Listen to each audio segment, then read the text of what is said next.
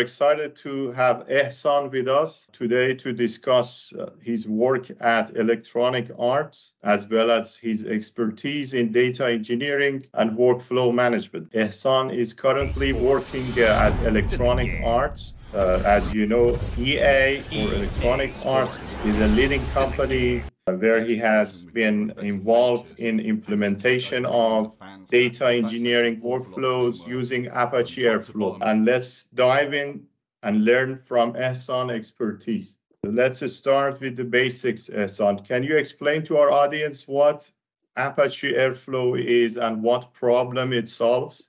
Okay, let's start. So here's the agenda. I'm going to start a little bit about the introduction, which Airflow, what is Airflow is, and then second, I'm going to explain about the primary goal and the benefit of Airflow, which we have. And after that, I'm going to say something about the example of use case of Airflow, what Airflow we are using, especially as EAs. And then I'm going to start talking about DAG skeleton, and then dig into a little bit coding, how we can create a new DAG and implement a new task in Airflow.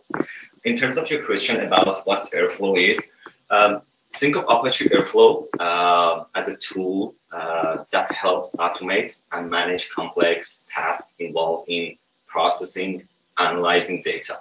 It allows you to define a task as a direct acyclic graph, which stands for DAG, and schedule them to run a specific timeline.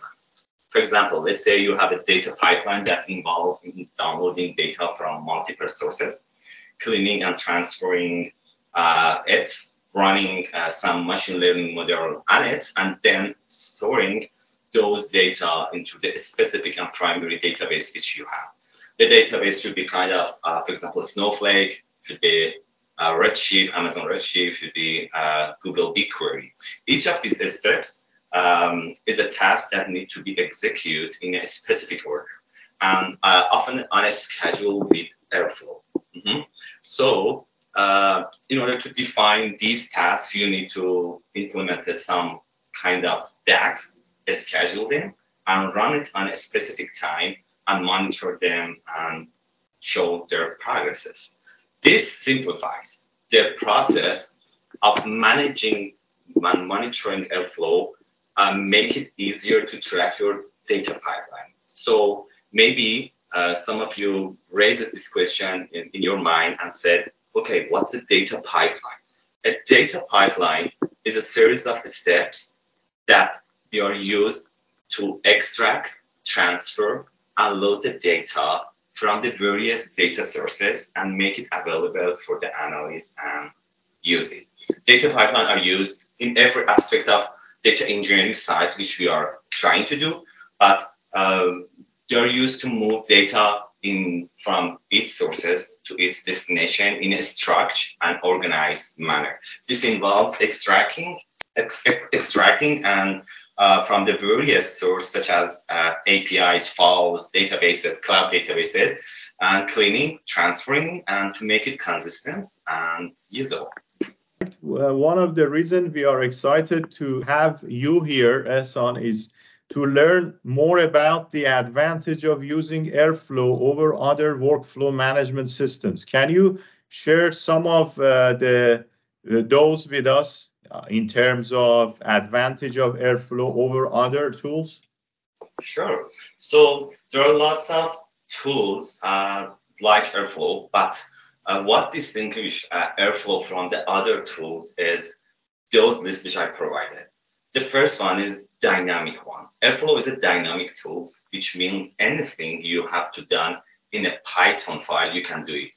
And it's really interesting for the Python user developers, because as long as you know the Python, you can create your DAGs, you can create your Python file and put it in your data pipeline and use it, and it's really interesting. The second benefit of Airflow is related to scalable. This means you can execute as many tasks as you want. Airflow is designed to be highly scalable and can handle large and complex workflow without any issue. Okay, and it can be run in. We can run some tasks in parallel, distributed them across the multiple workers, and and handle failures, retries automatically. Another thing is related to benefits of Airflow is really highly interactive. As long as you want to work with command line, you can do that because Airflow provides a common CLI interface for you. And as long as you want to interact with Airflow UI, which is show you later in my presentation, you can also work with Airflow UI. And for example, let's say you have a custom data pipeline and you wanted to bring some functionality from Airflow, and you can ask your backend developer and front-end developer and ask him, hey, could you please put me a button in your application? And whenever I push the button, I want to run this process. I want to run my data pipeline in my application, not in Airflow. Okay, and this is really, really interesting, which Airflow can provide it, because Airflow is open source and we can integrate with this feature. Another thing related to benefit of Airflow is related to highly extendable. The last important thing related to Airflow is highly extendable. So you can customize Airflow as much as you need. Airflow is highly extendable and you can customize it fit your specific need. For example, let's say you have a database, okay? Your database is SQL and you want to create a custom SQL operator on your side. You don't want to need to use, for example, a public library which Airflow provides you. You can customize it and integrate with other tools and services. We are always interested in hearing real-world example, right, of how technology is being used to solve problems. Can you share with us how Airflow has been implemented at EA Electronic Arts Company or other companies you have been worked with? Yeah, sure. So the example use case of which we are doing at EA, let's say EA has a data pipeline that involves collecting player data from various data sources, transferring it, and storing in a centralized data warehouses for analysis. The pipeline includes tasks as data extraction, data transformation, and data loading. The pipeline also involves running some machine learning models on the data, generate prediction and recommendation for the player. To manage this pipeline, we are using Airflow.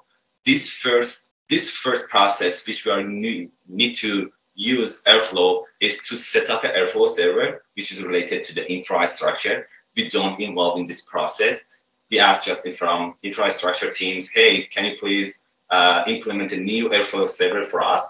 And as long as the Airflow server is provided and configured in a customized process, which, for example, different team needed. For example, some stakeholders ask us, okay, we are going to use Snowflake or we are going to use Amazon Redshift for these specific titles, okay? So they customize it, they configure it, and after those infrastructure processes implemented, the next step is going to create a DAG, direct acyclic graph, for each pipeline task. So the most important thing and the most important concept of Airflow is DAG. What is DAG? The DAG is a data pipeline. When you create a data pipeline, you can creating a DAG. In Airflow, a DAG is a collection of tasks, as you can see in a slide, that are organized in a specific order and linked together to define a workflow. The DAG defines how the tasks are in the workflow are executed based on their dependency. Sorry for interruption. For people that don't have background on data engineering, can you please elaborate a little bit about the data pipeline itself before diving into DAG? Yeah, sure. So data pipeline, as I said before, it customizes for various data sources which we have. For example, we have a SQL Server database, we have a Snowflake server, a Snowflake account, we have an Amazon Redshift account, whatever databases we have, whatever data sources which we have. So in order to do some processes and to do some analysis, we need a data pipeline here, okay? So data pipeline doing ETL process for us. ETL's process stands for extract, transforming, and loading data for us. We at first extract the data, pull from the data source, and then transferring data from the data source in the primary in the targeted database.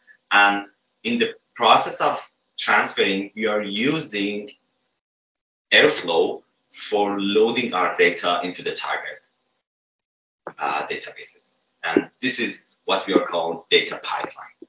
I'm going to show you what exactly means after we reach to the coding part, but I will share my screen and show you a little bit about the DAG data pipeline and this kind of stuff. Thank you, Esa. That was helpful answer. Thank you. So back into the DAG. As I said, the most important thing in Airflow is DAG. DAG is a data pipeline, and when you create a data pipeline, you are creating a DAG. Here you can see in the slide, the valid DAG is customized like this. For example, we have a node 1, node B, node 3, node C, and node D. Okay, these are directed, and you can see that, for example, C and D depends on node B, and node B depends on node A. We call these triangles is operator, is task. Okay, I'm going to show you later. And the invalid DAGs, which means Airflow is not support this kind of structure and logic in a DAG, because we can see here is a loop, and the DAG is not creating loop in an Airflow. And if there is a loop between C and A, it's going to be not finishing, and it's going to be loop, and the data pipeline is going to be loop, loop, loop, and the process is not finishing anymore. Okay, so let me show you the example of DAG here. Here's the Airflow UI, okay? Here is the DAG which I created for this session and called it simple bash operator. Here we have 1 task, 2 tasks, 3 tasks, and 4 tasks. I'm gonna explain those tasks, what those tasks are going to do. But the DAGs here is shown like this. There is no loop, and all the nodes are directed and passed to the in a directed process for our data pipeline. Yeah, that's it. Interesting. Okay, so the one, sorry for interruption. One thing that's always top of mind when it comes to workflow management is handling failures and retries. How does Airflow handles those situations? Maybe you want to talk about it in upcoming slides about failures.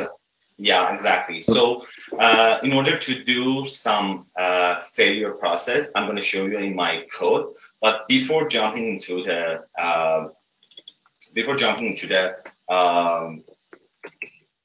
failure, I'm going to discuss about the operator. Sure. Mm-hmm. Sounds good. The operators means this node here is operator in Airflow. The concept of this triangle here, and as I show you in Airflow, it means operator. So when you want to create a new data pipeline process for your data warehouses, you need to at first create a DAG and then implement some operator for your DAG. Because let's say you have some different kind of data sources, such as CSV file, such as, for example, bash operator, such as Amazon S3 file, such as SQL file, and you want to interact with those files and load data from that and put it in your targeted database. Okay, so here what operator comes in mind. The node B, as I show you in the previous slide, is an operator. In Airflow, operator is a class that represents a single task or a step within a workflow. An operator defines what needs to be done to a specific point, and such as running a SQL query, transferring files, or executing a Python function. Operators are built blocks of Airflow workflow. Each task in a workflow is typically generated by an operator instance. And as you can see here, we do have 3 operators here, which call task. Okay, so operator is a task in our DAG. Whenever we define an operator in our DAG, we create a task for each step. This is the node, for example, this is the node A, which is the operator 1. This is the operator 2. This is the operator 3. And they are doing a different process in our data pipeline. Okay, what type of operator now we have? We do have 3 types of operator in Airflow. Okay, one of them is action operator, another one is transfer operator, and the last one is sensor operator. These are the main operator which Airflow supports and provides you the detail of that. The action operator allow you to execute, for example, something in your data pipeline. For example, you wanted to execute a Python file. You wanted to, for example, execute a SQL query. For example, you wanted to execute a SQL query in your Postgres database. For example, you wanted to, run some MySQL query. So you are trying to implement an action operator here. Another operator which Airflow supports is transfer operator. It defines as a name which I explained it. Transfer operator means you are trying to transfer whatever from your data sources into your targeted data set. And this operator, for example, you have a data in a MySQL database, and you wanted to load some data from MySQL into, for example, PrestoDB, into, for example, SnowflakeDB, or let me say clear. You have a data in your CSV file. You have lots of data in your CSV file, and you want to transfer those files from the CSV file into your database. And this is what this operator is doing, transfer operator. Another operator which Airflow have is related to sensor operator. Sensor operator is absolutely needed whenever we wanted to check some data in our data sources. And we wanted to trigger our data pipeline based on the data which we have. For example, you have a daily scheduled job in your data pipeline, and an operator, pulling data from whatever application and load it into your CSV file. As long as that data loaded into your CSV file, you're going to check that CSV file if it's empty or not. If it's not empty, so you're ready to go and you can run your data pipeline. But if it's empty, your sensor is waiting. It's called sensor. Your sensor is waiting for the data, and as long as the data is already into the CSV file, you can load it into your targeted database. And this is kind of the sensor operator which is due. And we do have lots of sensor operator in Airflow, such as S3 sensor, Snowflake sensor, and these kind of stuff. I'm gonna talk a little about the Airflow UI, and then we'll discuss about the failure if that works. Sure, yeah, of course. Okay. So another thing related to Airflow, is related to Airflow UI, which we can interact in with Airflow, and how we can know what this feature use, I'm going to show you later whenever I explain this. For example, let me share the screen in a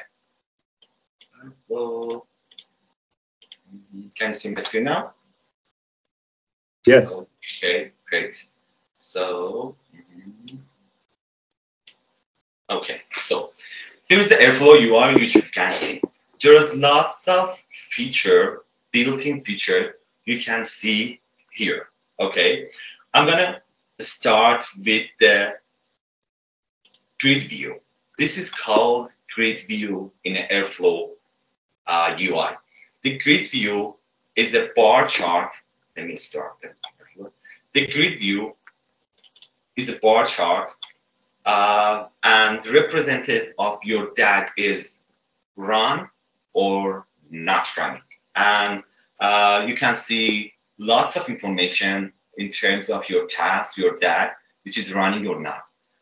Whenever I turn on my DAG, it shows a bar chart here and show me, okay, this DAG started at this time, and the duration of DAG is going to be completed at 3 seconds, and it started, ended, and it also show you the data interval for this DAG. For example, this DAG started to load it for yesterday's data, and give you a little information about your DAG and the time of your DAG, which you can see here. Okay, so whenever I click on this task, run bash task 1, I can see lots of options here, lots of information which Airflow provide me. And this task status is success. It just run one time. Whenever we have failure, I want to show you later, it's more than this number. For example, 1, 2, 3, and we can see this specific task is running, for example, lots of time. And it's a type of the operator which I explained in the previous slide. This is a bash operator. Bash, we can run some Linux, for example, command in a bash operator. And this is a simple operator which Airflow provided. And the duration and the completion time of this task is also 30 seconds. Okay. And this is what grid view show us. Another feature which Airflow provide us is graph view. As you can see, in the graph view, you can see the graph of your DAG. Here is the task 1, here is a task 2, here is a task 3, and the task 4. We called these operator, these DAGs, and these graph. For each triangle which you can see, these are the tasks, and these are a specific operator, and those are just a bash operator. But yeah, these are the operator which I explained. Okay, so in a graph view, the graph view is a perfect view to check the dependency. These tasks depend on these tasks. These 2 tasks depend on these 2 tasks, and you can see the dependency as well as the relation of your data pipeline, and get the status of your task and operator which we have. For example, you can see all of the tasks here is going to be green, so which means these tasks are success. But if for some reason my task is going to be failed, the task is going to be changed with the color of red. For example, blue, running, and schedule, skip, retry, upstream fail. Those are the action which Airflow tackled with whatever task which we provided. And if one task is failed, the number of the color of that task is going to be changed. Another thing that I wanted to talk about is the calendar view. Okay, here is the calendar. Imagine a 1-year calendar, But Airflow provide you here with a small calendar here, and our DAG started today, and you can see Monday we have one successful DAG run at this date, and you can see it in Airflow. As long as all the tasks are run during the year, you can see all the status are going to be green. One, let's say, for example, for some day, maybe it's going to be changed as a fade, and the color of that task is going to be red. So the calendar view gives you an overview of your entire DAX and the history over the months, over the years, or maybe over, for example, the week. You can customize it, but the default version of Airflow which provided is over the year. So another important feature which Airflow provides us is code view.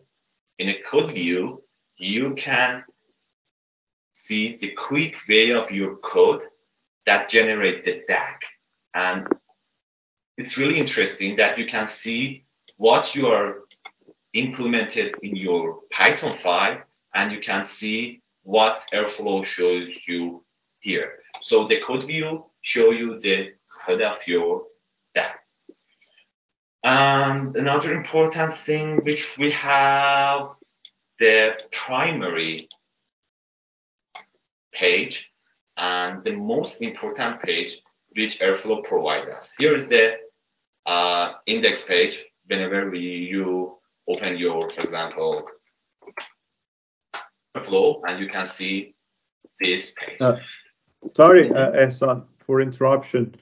Can you please again show the previous view of the codes or scripts? So yeah, for everyone's benefit, these codes are written in Python. Is that correct? Exactly. Yeah. Can you please very quickly review some of the files for everyone? Yeah, sure. So if I wanted to explain this part of code, I'm going to explain at first the DAG structure at first, and then I'm going to explain the code part. Does it sound good? Okay. Sure. Okay. Yes. Sure. So the DAG skeleton or the structure of your DAG should follow as this process. We should provide a DAG name. We should provide some default argument which Airflow needed.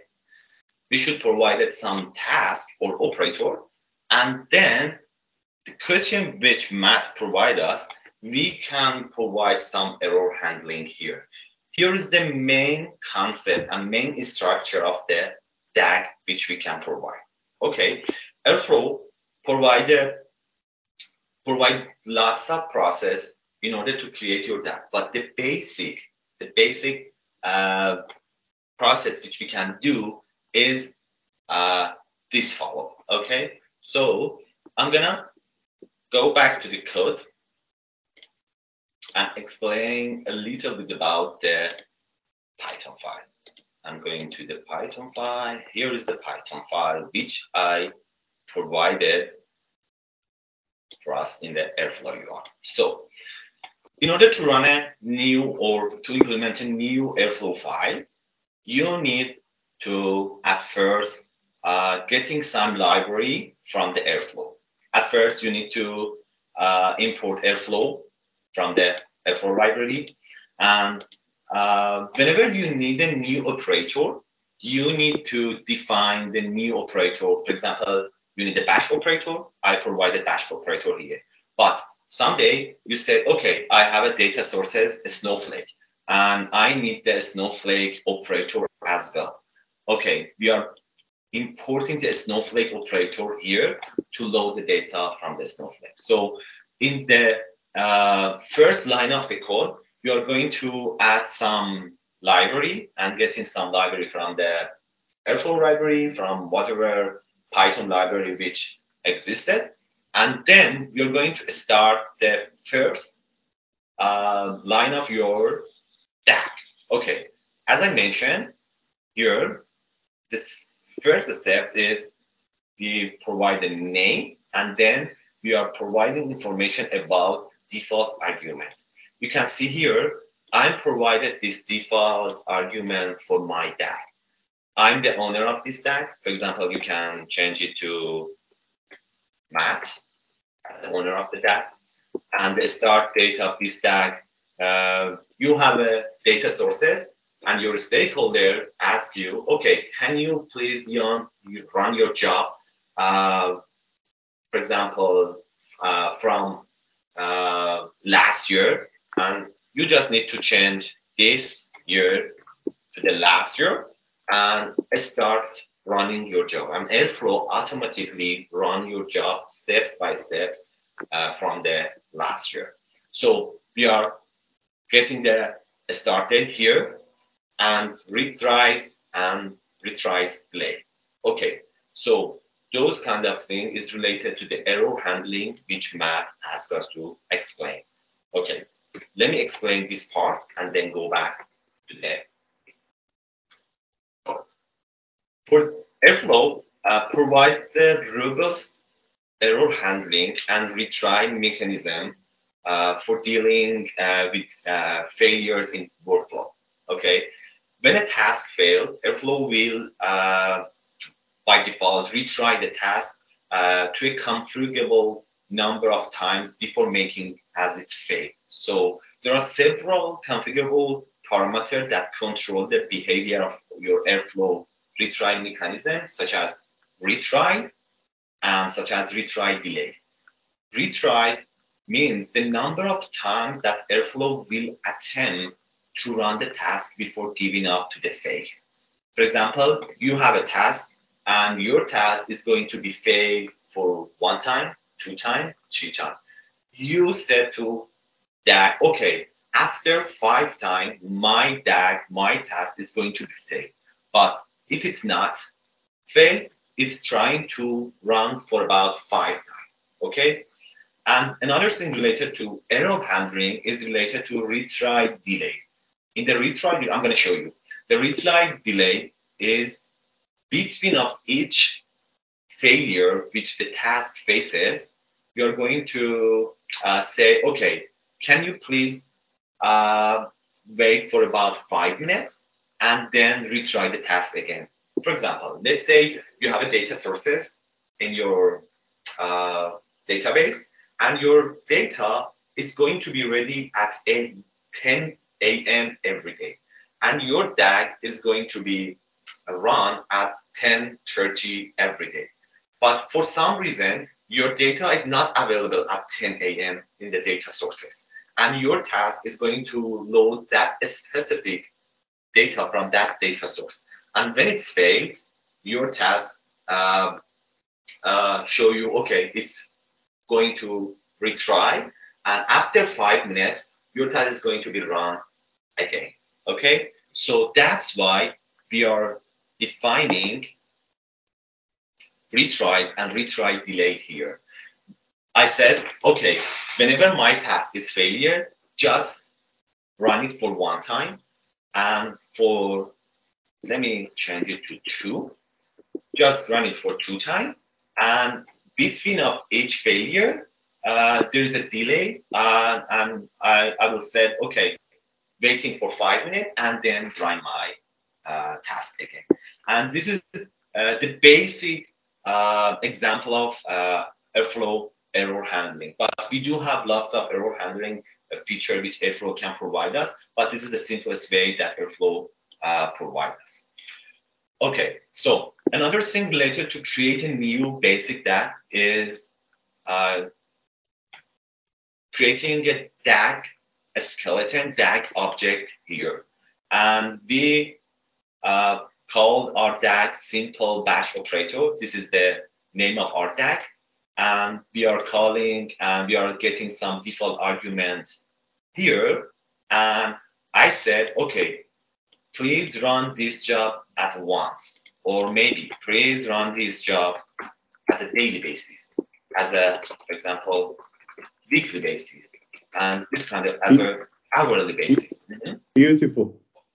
Yeah, and you can tell, for example, please run this job from whatever time interval which you want. But I'm gonna change it to the daily, and this specific DAG is going to be run every day on a daily basis. So another thing which we mentioned here is task. The third steps. In a task, we just need to create this structure here and create a name for this tab. For example, I'm going to change it to 1111 to make sense for you guys, and say, okay, I'm creating a new bash operator to run just echo hello world. This is task 1, and this is a simple bash operator. I just wanted to show you how we can integrate it with Airflow and how we can calling some operator from the Python library. But we do have lots of operators such as Redshift operator, S3 operator, SQL Server operator. But this is the simplest way that I can show you how Airflow can manage the data sources for you. Okay, I named the task for run bash task 1111, and I change the task ID to the, I give another name to the task ID. And here is the bash command which we have. For example, you wanted to create a new directory in your, for example, application. And you said, nqadir, for example, creating new file here, blah, blah, blah, blah. Okay? So this bash operator is just running a simple Linux command. And then I'm gonna call the DAG object here to set the Airflow. Okay, can you please call my DAG object? I wanted to run my task. And after the task is created, I'm going to set the graph or set the task dependency to each other. And you can see I have 1, 2, 3, 4 tasks here, and I need to set the dependency and set the DAG for 4 tasks here. I change it to this task to 111, just to give you a better idea. To see it's not a default. So in fact, here we want to enforce what comes first, what comes next, and what comes next after that. Exactly. Kind of prerequisite. We define the prerequisite and task dependency. Exactly. And those are called downstream and upstream tasks. For example, this task is depend on this task. So this is the downstream task, which Airflow naming, and this is the upstream task, which Airflow naming. And yeah, this is the simplest way that we can provide and implement our data pipeline here. And let me. And for example, that run bash task 1111 is a collection of bash task itself. So exactly. Here we say, firstly do this, and then after that finish, go and start and set up this, and after that finish, go and begin a collection of other tasks. Is that right? Yeah, exactly. Yeah. Okay, here is my DAG and Airflow UI, and I create a new task here, run bash task 111, and those are downstream, and this is the upstream task of this specific task. And for instance, can we dive into one of these tasks? Can we, for instance, go deeper in one of them? Let me run the. I'm going to clear the task and to show you the input of my task. So you can see here the process of our DAG is going to be run. For example, one task is going to be success, another one is going to be scheduled, and then is going to be running. at first the task is going to be named as a none, then schedule, and then running. If task fails or for some reason the task is going to be changed to the, for example, up for retry, because I provided the Airflow here and said, okay, if the task is retried, can you please try for 2 times and then fail it? And that's why the task is going to be changed as successful. Okay, let me refresh the DAG. So all the tasks is clear and run. So let me open the new log of the task, and you can see it show you hello world. This is task 1. It's just a simple. But right, this is just simple hello world prompt. Yeah. But in the real world, each task can be defined as a SQL. For instance, update or insert. We can update a database or tables, or we can insert multiple rows at once, or bulk insert or something like that in our data pipeline. So as an example, in electronic arts, across the world, we have millions of players, and they are simultaneously play together. For instance, they are playing FIFA or whatever. So at the same time, they are playing together. Can you please elaborate in that context, for example, the concept of those data pipelines or DAG in a way? Yeah. So let's say we have a database such as, for example, Google BigQuery, okay? And in order to create your data pipeline, your data is already in the GCP. So you just need to implement a new GCP operator in order to run some SQL file and implemented those GCP operator as a downstream and upstream task which you have, and run your data from the data sources into your targeted database. So let's say, for example, we don't have a bash operator here. We can have a GCP operator here.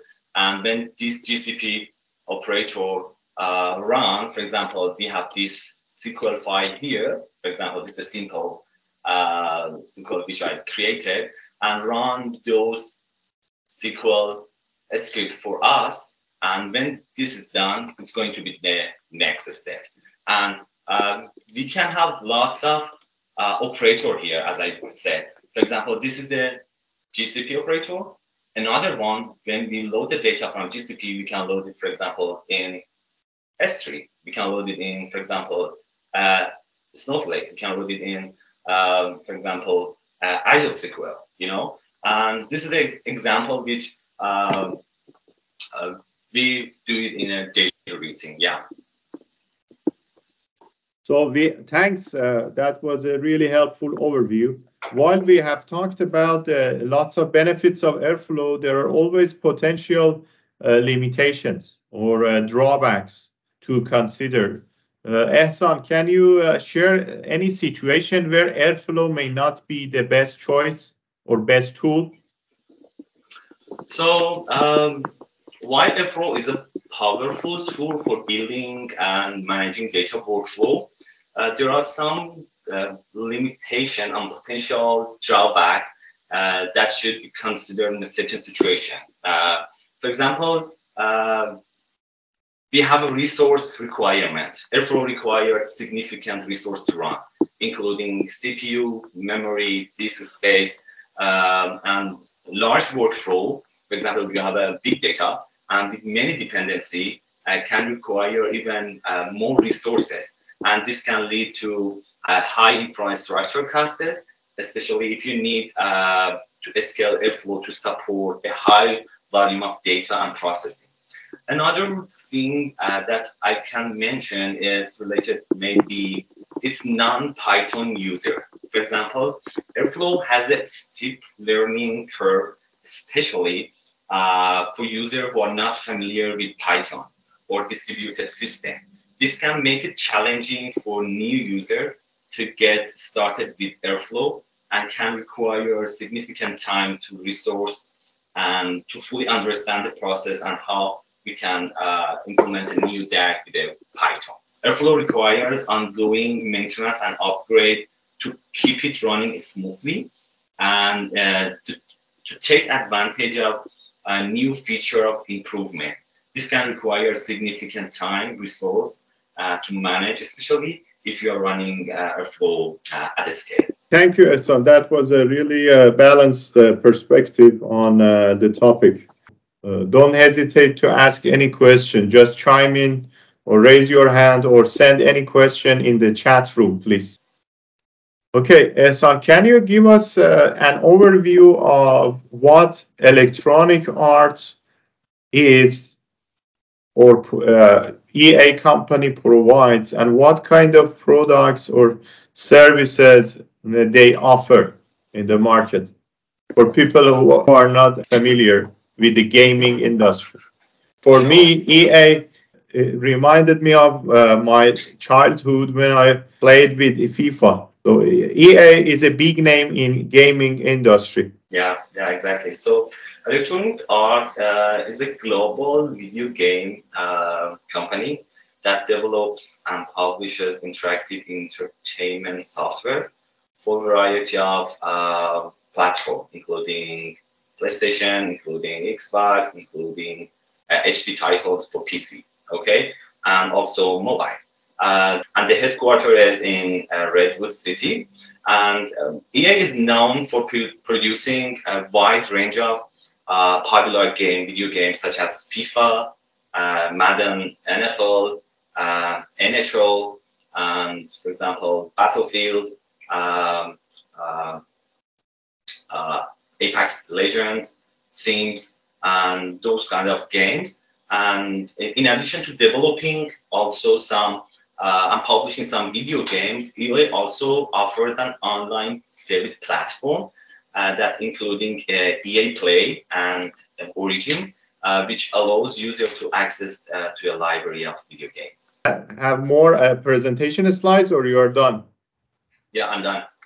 Okay, so I can share the screen for people who are not familiar with the EA just or for everyone's benefit. This is their website, ea.com.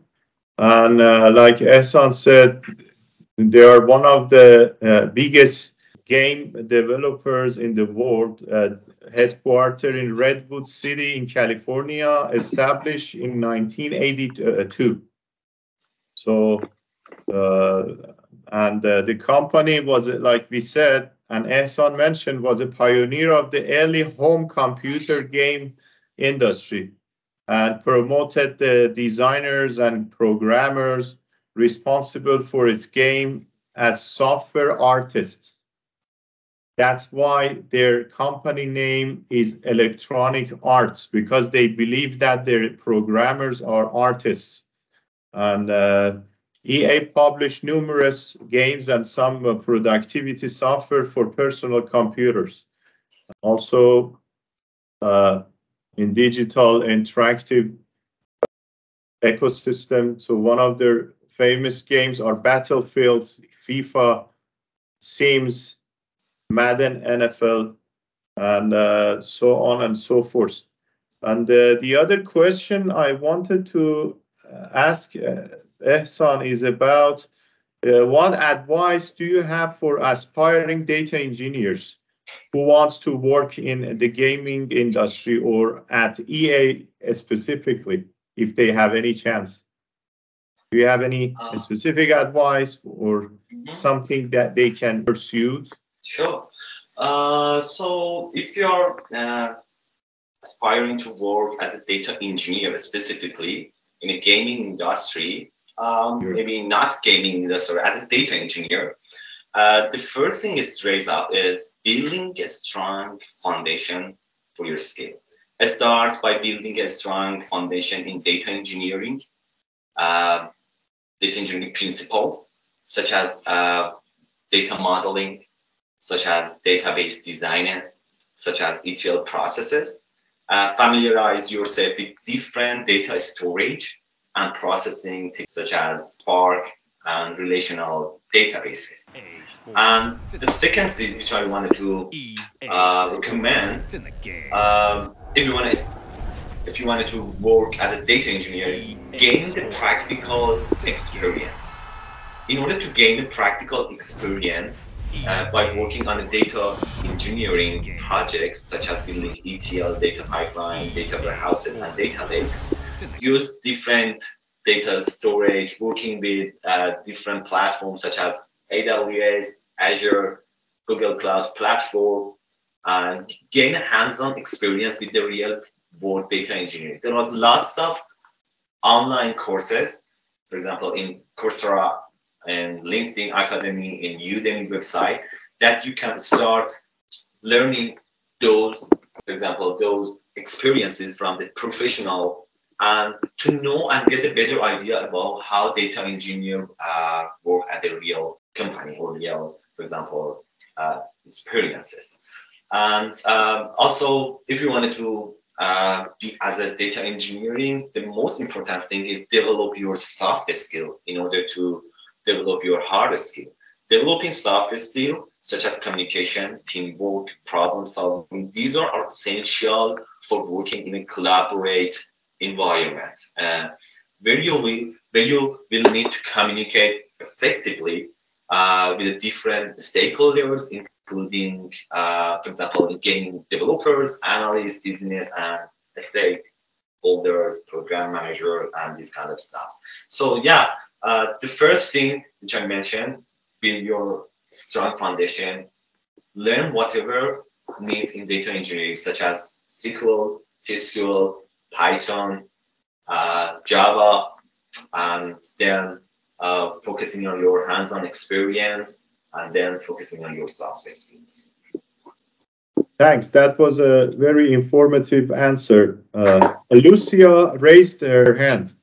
Thank you for such wonderful events. Thank you both. And I'd like to know what's your comments from both of you? What's your comments about AI and data engineer and data science? Would you see this trend? What's the effect to our futures? Mm-hmm. So I'm gonna say we don't exactly know what happened in the future in terms of some positioning related data engineer or whatever, software engineer. But as I see, the process of working as a developer in a future would be as a dynamic process, and everyone needs at least to know a little about the coding and to improve your technical side of your software engineering experts. And in order to work with other tools, for example, let's say we in the previous year, we didn't have some tools which we can extract data for us and load it, for example, in other data sources. But in coming years, we just have lots of data platform tools that loaded and get the data from the data sources such as Fivetran, such as, for example, Airflow, and these tools that we didn't have before. And if a data engineer or if the software engineer wants to work and wants to be in a market, I think the passage is to work on the technical side of his or her